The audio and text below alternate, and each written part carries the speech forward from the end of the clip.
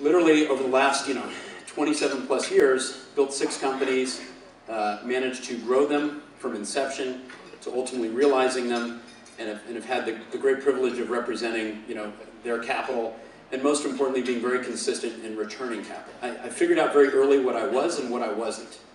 And we'll talk about that a little bit later, but understanding in your journey what you are and what you're not is really an important part of the process. We sold our real estate investment trust. We started that here in Palm Beach County in 2003, built a great business. We recapped it once.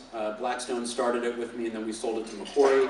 After I sold my business, a lot of my management team came back to me, and within 180 days, I had all my key senior guys back with me at DigitalBridge, and we started building companies again. And so that journey's been a lot of fun. It's been 5 years almost.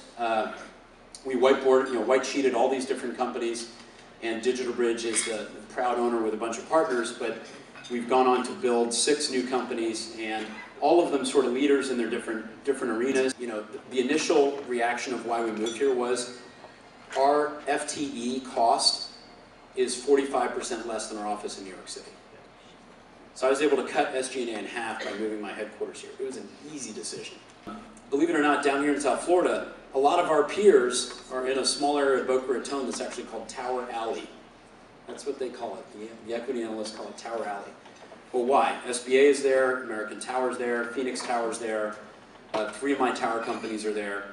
It's actually per capita the most tower employees you'll find in the United States. So we've created our own little ecosystem in Boca, thanks to Stephen Bernstein and my team. I've really enjoyed raising my family here. Very friendly corporate tax regime.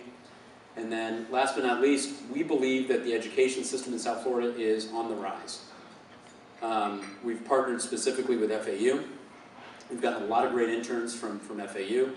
We've got an apprenticeship program with FAU in their engineering school where there's actually now a course where we can do telecommunications engineering, where their students come to our different companies and they actually get real work experience. And that kind of real world experience is really what we're looking for in a potential candidate. So FAU, Lynn, Miami, FIU, great universities, and we've been able to pull a lot of local talent.